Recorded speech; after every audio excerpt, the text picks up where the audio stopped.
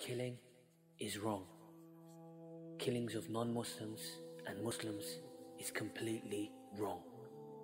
We are all the creation of God.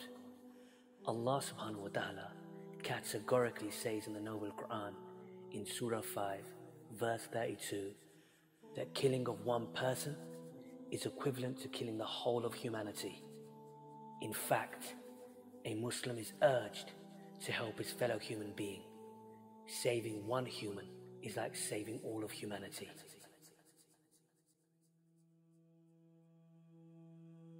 Every human, regardless of race, creed, religion, deserves to live their lives in peace and harmony, and without the fear of attack, the fear of terror.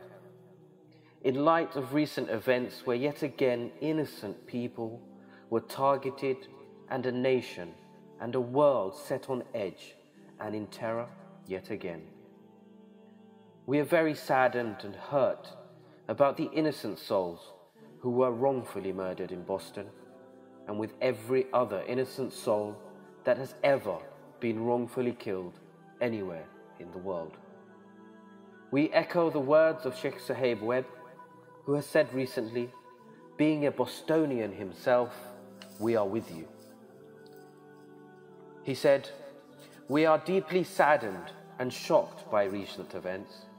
Our city's peace was taken away in the blink of an eye. Our faith is once again being called to suspicion. Innocent people are being hurt. What is needed now is meeting hate with love, trials with patience, and fear with increased worship. Each and every one of us needs to be a shelter in this storm. Do not fear and do not waver, for God stands with this community.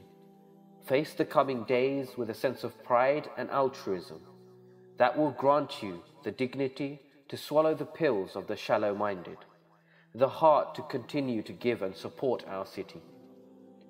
I remind you, as our Prophet Muhammad, peace be upon him, reminded Abu Bakr when things look dire, do not fear, God is with us. The perpetrators of these abhorrent acts of terrorism must be brought to justice. We are with the innocent.